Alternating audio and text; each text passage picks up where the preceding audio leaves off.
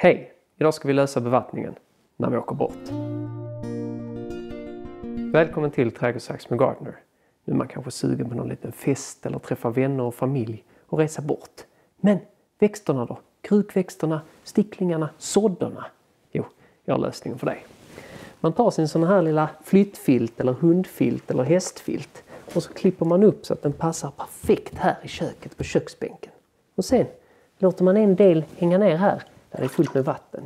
Då kommer den att suga upp vatten. Sen kan man ställa sina sticklingar, sina krukväxter, sina sådder här.